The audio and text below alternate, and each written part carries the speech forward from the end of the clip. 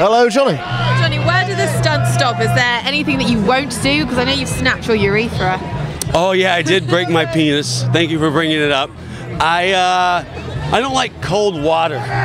So if there's cold water in the stunt, I'm gonna let someone else do it. That's about it. So that's why you did a film in the desert then? Yes. It gets pretty cold in Albuquerque though, man. So. Was there ever any sort of competition between you and Arnie to outdo one another on set?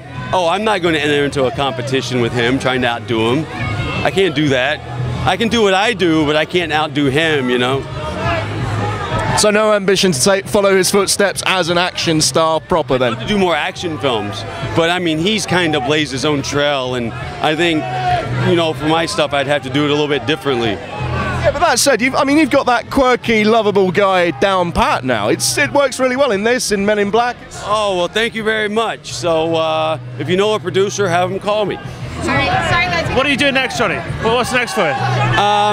Well, I got a movie coming out called Small Apartments. I did with Jonas Åkerlund, and then movie 43 comes out next week, and I'm here in Leicester Square tonight. So excellent. Nice to see you. Hi, Johnny.